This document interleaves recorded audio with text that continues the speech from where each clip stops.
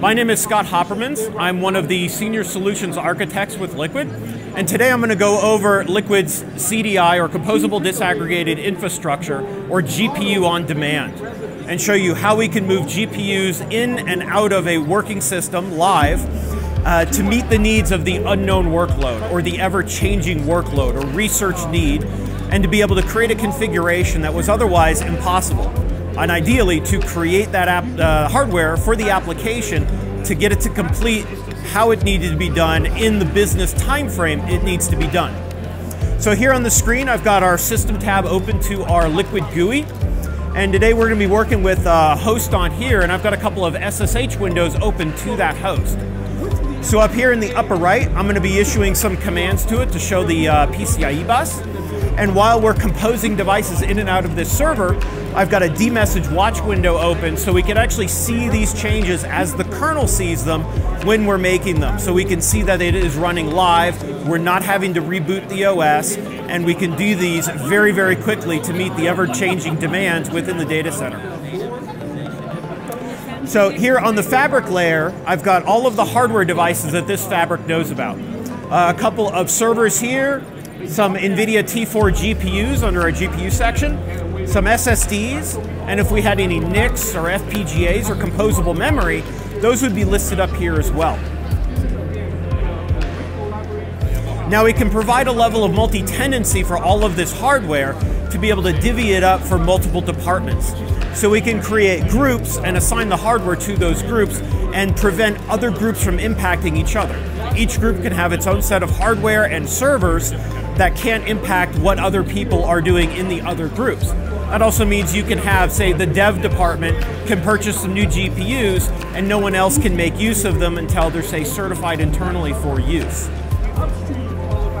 Now here on host 1, I've got a Dell PowerEdge server, and I don't have any devices associated to it right now. Now this server up here is running Ubuntu 22.04, and if I do an LSPCI to that server,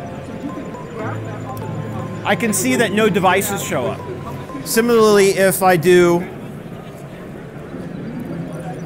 an NVIDIA SMI and query the NVIDIA driver directly, it does not know about anything on this device, any GPUs on this server. So I will go ahead and do a machine edit here and see that I have all of this hardware that I can assign to this host. So I'll go ahead and grab 2 GPUs. We'll slide them over here under the assigned area, and we'll kick off a reprogramming event. Now when I do that, we'll see the kernel recognize these devices. We'll be adding in and marrying up the pre-allocated bar address space from the server to the physical device and creating that direct electrical connection to this server that only this server can see. Sometimes we have questions around the security aspect of this. When we assign these devices, no other server can connect to it because we're making a direct electrical connection between this device or devices to this one server. So I've kicked off a reprogramming event. In the background, the Liqid director is reprogramming the PLX PCIe chips in the background, and we're marrying up those. We've got our reprogramming complete, and if I come here to this server and query it, I've now got two NVIDIA T4 GPUs that this server can recognize. And if I run NVIDIA SMI, I see both of these are recognized. The driver sees them, the application is ready to go. We did this within moments. No shutting down the server, scheduling a maintenance window, sending somebody into the server farm to put these in, possibly dropping a GPU, especially if you're talking about a GPU that's $15,000, $20,000, $30,000. We've done this live to meet the demand of the application or the workload for as long as it needs it to meet the business demand of the time frame it needs it.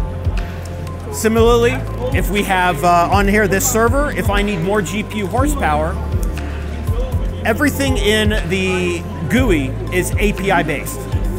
So on here, there is nothing in the GUI that I have to do manually that cannot be automated by a northbound application. Anything that can call an API can direct Liqid to create the fabric or the control that it needs at the time it needs it. So things like Slurm integration, dynamic Slurm, Ansible scripting, Python scripting, and even Kubernetes here shortly we can have those higher level orchestrators and schedulers have direct Liqid to create the configuration we need. So I'll go ahead and add in 2 more GPUs. I'll kick off another reprogramming event. And now we're going to watch these plug in live down here on the lower right. We're making those connections. We've done the second one. Our reprogramming's complete. And now this server sees all 4 GPUs, and the NVIDIA driver will recognize all 4 of them. So that makes sizing the hardware to meet what the application needs, and not simply having to deal with what the hardware has as a static configuration, whether it be a 4 or an 8-way building block in the data center. So now our workload has done what we needed to do. It's met the business objective. I can go ahead and we'll take these GPUs away and essentially return the books back to the library. So I'll take them off here, slide them back into the free pool. We'll kick off another reprogramming event.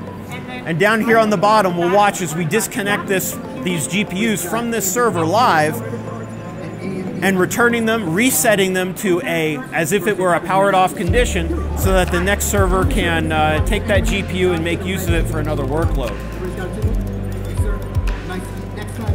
And with that, thank you very much.